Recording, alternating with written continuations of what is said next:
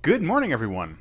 It is Sunday, February 21st, 2016. I'm Ben DeGroot, and this is your fun fact of the day. Your fun fact of the day is that the longest book of the Bible is the Psalms. Nice, simple, straightforward. There are 150 chapters in this book. It is very long. There's actually 5 sub-books inside this book. There's books 1, 2, 3, 4, and 5, all inside of Psalms. The funny thing is that Psalms also has 3 other distinct characteristics about it. It has the shortest chapter of the Bible, that is Psalm 117. It is 2 verses long. It's like 6 sentences, maybe. It also has the longest chapter in the Bible, that is Psalm 119, where it was written in a special format, where they did almost a separate psalm for each letter of the Hebrew alphabet. It was quite a long ways. 176 verses? It also has the dead center of the Bible.